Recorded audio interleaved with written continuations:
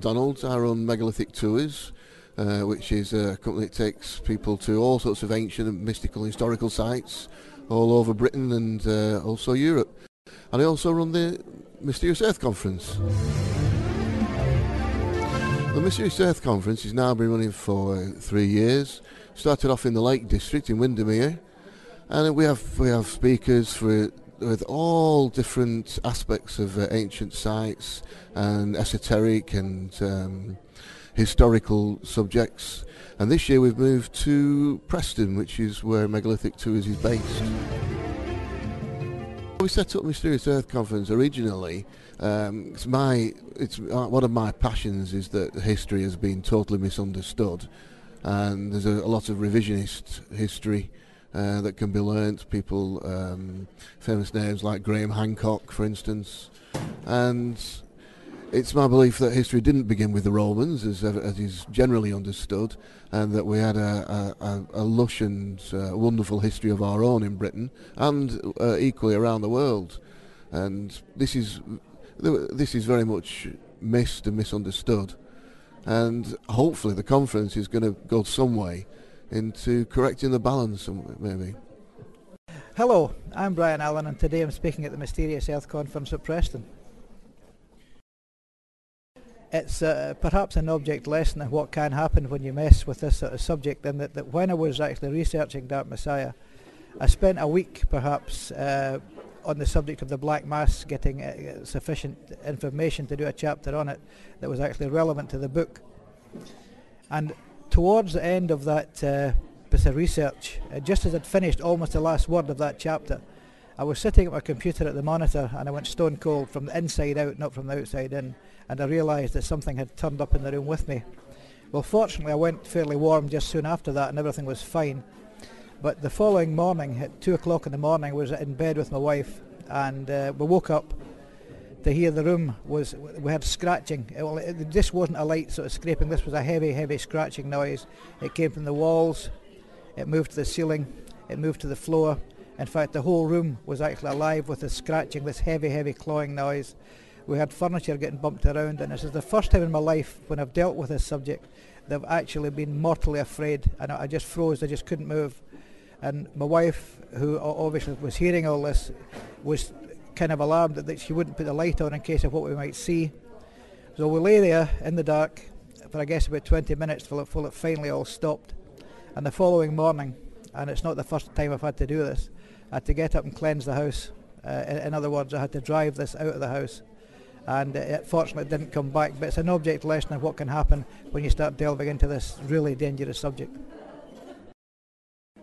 Hi, my name's Peter Knight. I'm a Earth Mysteries investigator. I've been doing that now for about 20 years, and I live near Avebury in Wiltshire.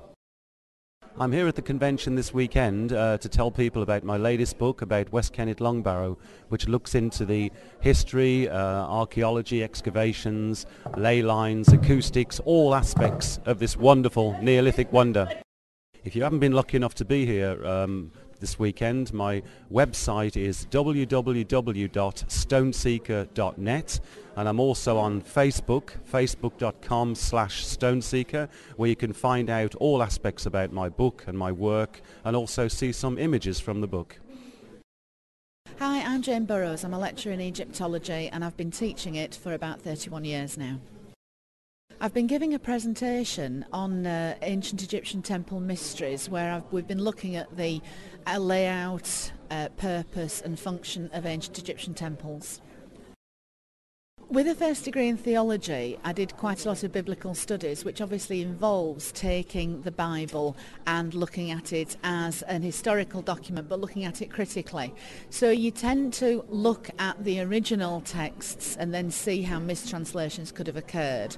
So it's not my personal opinion. It's not that I have any strong views. It's just that I'm trying to report what research has told us.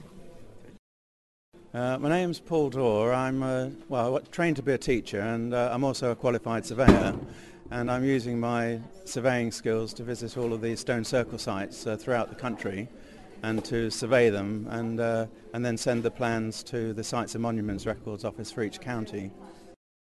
Well, I was invited by Neil to give a talk on the stone circles across England, which I'm sort of trying to visit systematically, starting from Cornwall and working my way right up to Northumberland. And I'm about sort of 80% through my research project, and it's about that I'm going to talk. The area that I think is most interesting is Cumbria. There are 109 stone circle and henge sites in the county, which is more than any other county. They're in quite wonderful locations, and I've managed at a number of sites to find lost stone circles, which has been really quite thrilling. And I've been able to sort of map them and locate the positions with the hope that at some stage they'll be excavated and prove what I'm finding with the divining rods.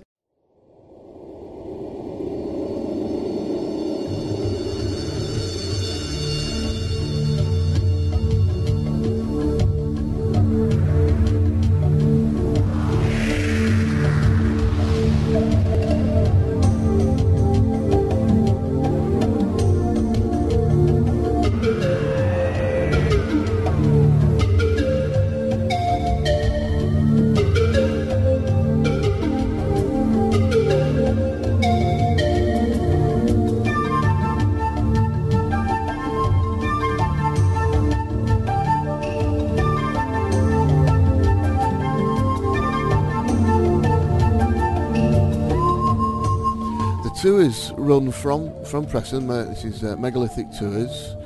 We go to single days, which to cover ancient mystical historical sites around Lancashire and Derbyshire. We have weekends where we have great fun over the weekend. We stay in hotels, lovely, wonderful little groups.